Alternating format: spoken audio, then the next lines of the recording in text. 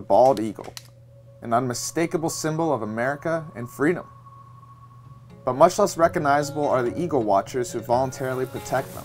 First time I came back here, I didn't know which way to go. I was wandering all over.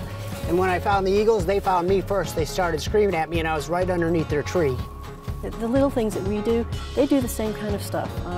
Mary typically will peck at Eagle Joseph's tail feather if he gets too close while he's turning around.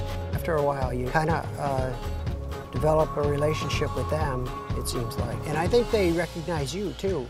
But once an eagle picks a place to nest, they stay there, even if that means a shiny new neighborhood is built right beneath it. They have been through tornadoes, they have been through hurricanes. This tree used to be a lot larger. The winds have really shaved it down.